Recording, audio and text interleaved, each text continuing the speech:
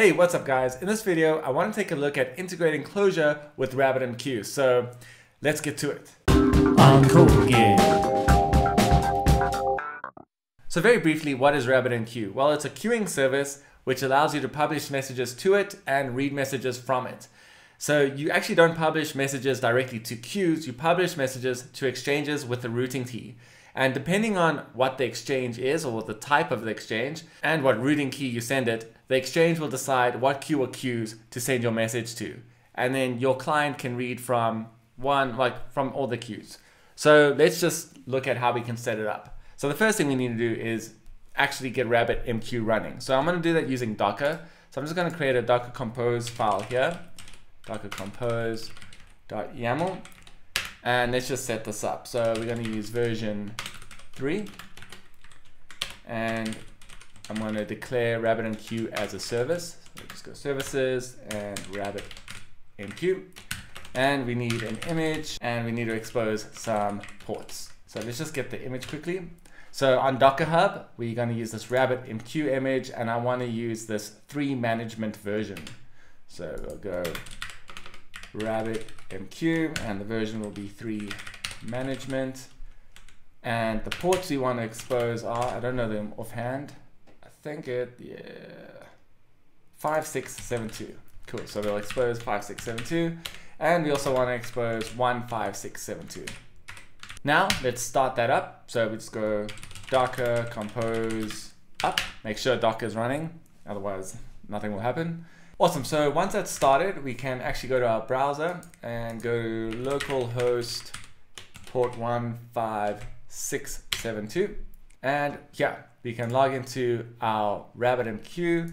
If you ask for a username and password, the default is guest and the password is guest. So we don't have any queues. We have some exchanges, but we'll create our own exchange. We don't have any channels and we don't have any connections. So let's get started creating our Clojure project. So I'm just going to create a new deps.edn file, make a map, and we'll pass through a parse of just source. And now we need some dependencies. So the first dependency is this RabbitMQ dependency. Well, this RabbitMQ client dependency, long or, I don't actually know how to pronounce this. Let's put this in here, convert this to a deps dependency. So we just have to put this in the map and say Maven version. Then we also, I also want to use this other dependency, this tools.reader, and this will help us transmit messages using EDN. Let's copy this dependency and we'll put it here. Let's create our core.clj inside of a source directory.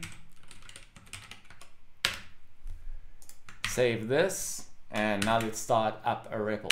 So once the REPL started, I want to go back to this RabbitMQ library and I want to copy all these dependencies here. So I'm just going to copy this whole require statement and paste it here. Then evaluate this. Cool, and now we're good to go. So the first thing I want to do is let's create a queue. So to do that, we need to establish a connection. So I'm just going to create a left binding here and get a connection, and we'll just get that from RMQ connect. So once we have a connection, I also want to make sure that I close it. So we'll use RMQ close. That'll make sure that we close the connection once we're finished with it. Then we need a channel. So basically all the communication is done through channels and we get a channel from our connection. So you go LCH and we'll open a channel with our connection. And we also need to make sure that we close this channel. So LCH close.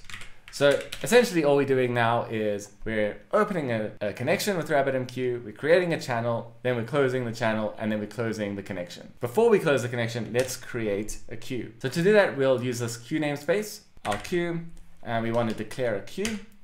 This takes in a channel and also a queue name.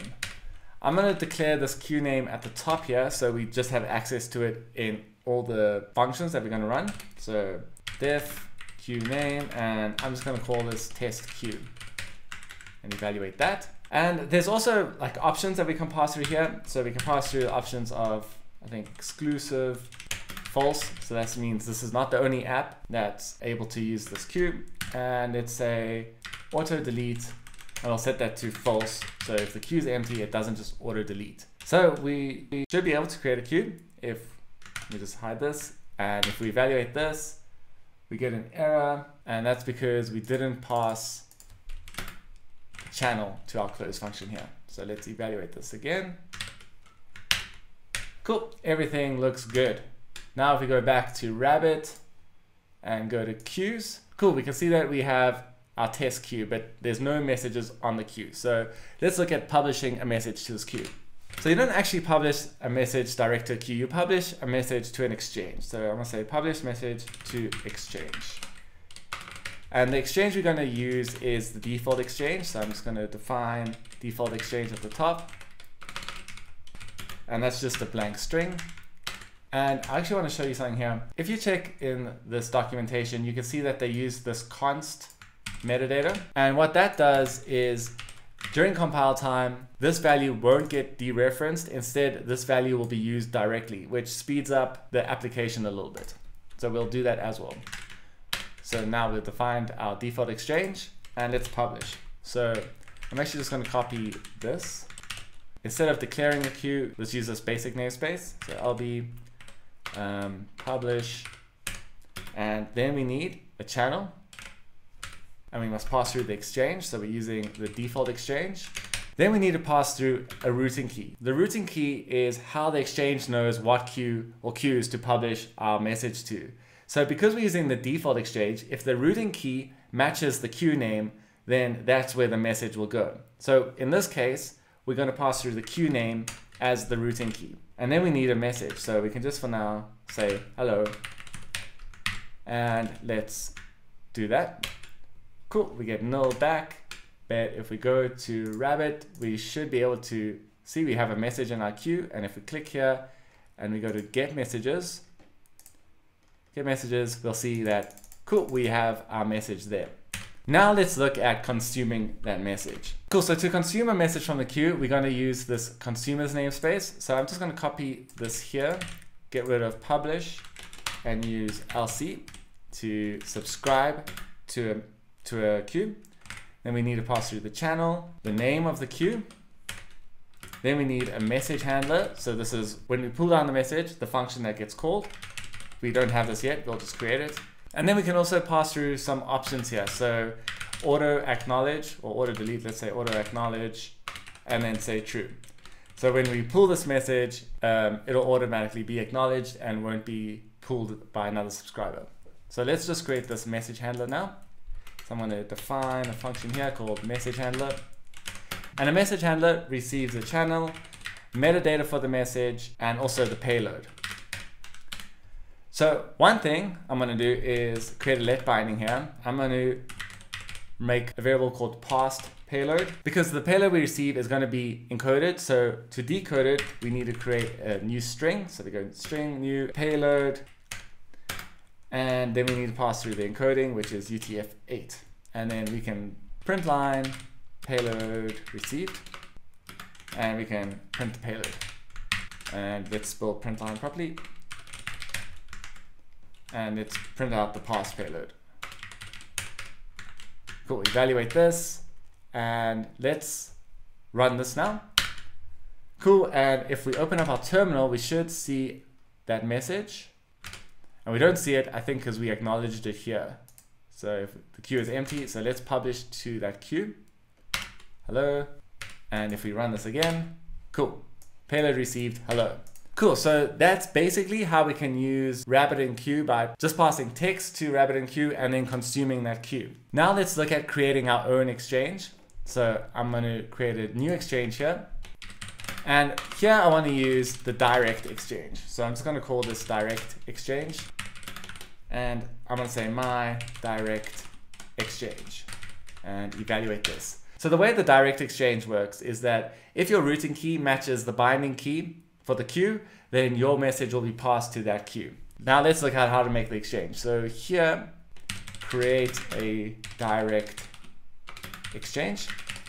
And I'm just going to copy this here. And I'm going to get rid of this line here. We're going to need the exchange namespace. So we go langl.exchange as LE. Evaluate this and let's use it here. So LE, we need to declare because we're creating an exchange.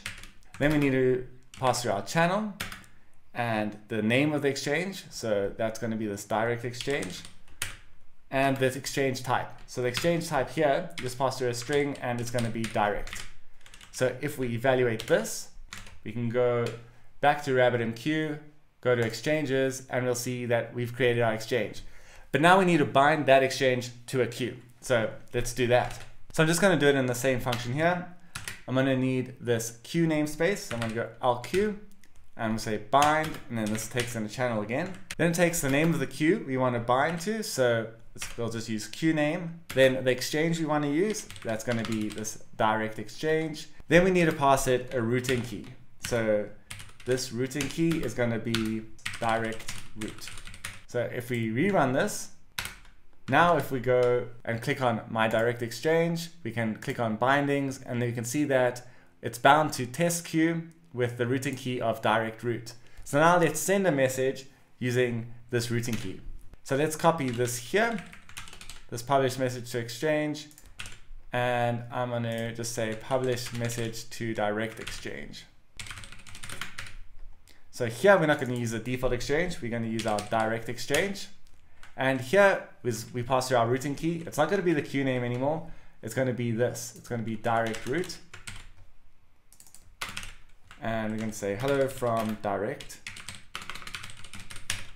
And if we evaluate this, we should be able to go back to our queue, click on test queue,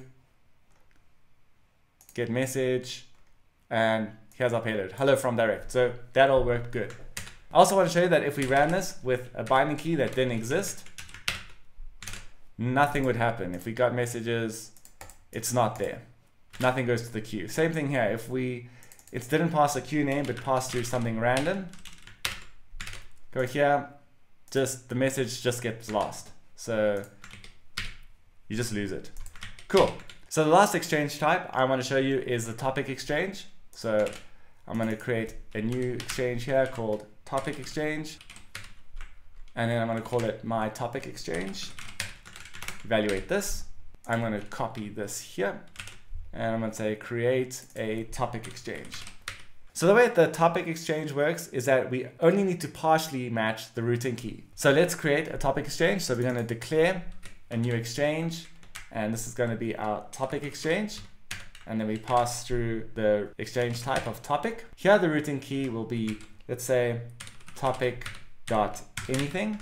So as long as we have topic dot in our routing key, the message will be sent to queues that are bound to this exchange. And then we just need to change this binding to topic exchange.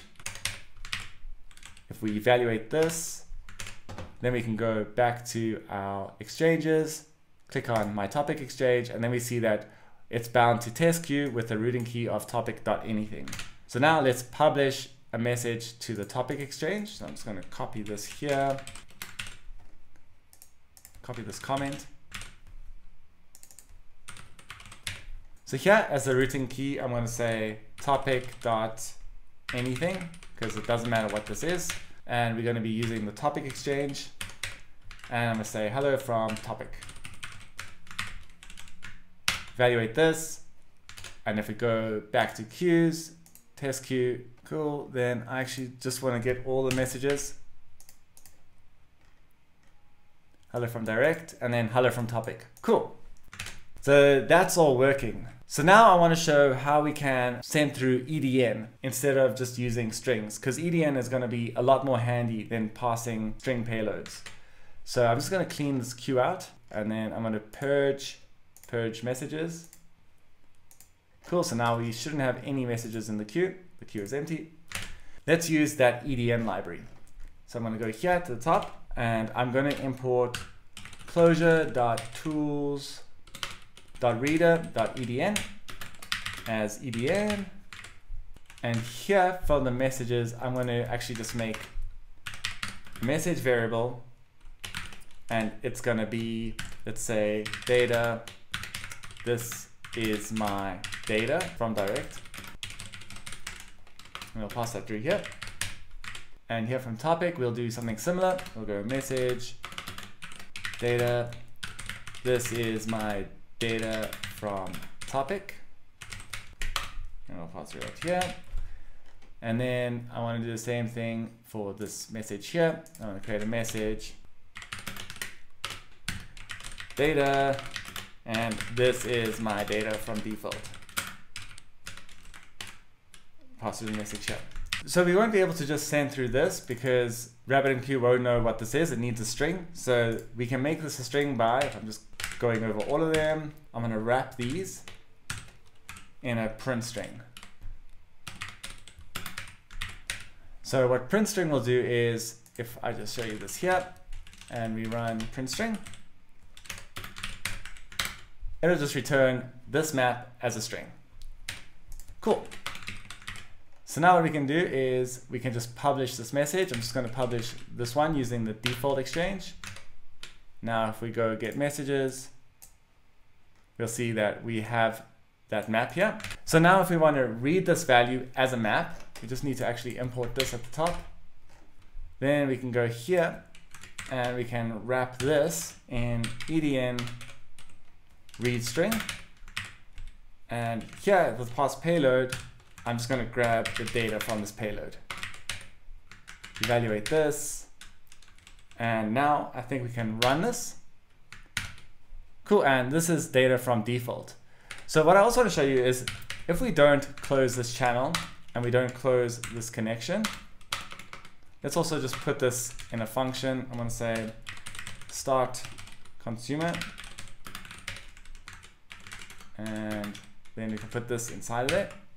Oh, and let's just put define here, save this, evaluate this. Now if we start consumer, this thing will just carry on running. Cool, so we see it's running here. And now if we just clear this here, if I publish messages to the queue, we can see that this consumer is just going to get them. So we can, and that's that.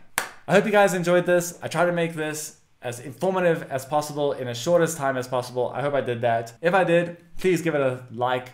Cheers. Bye. Uncool again.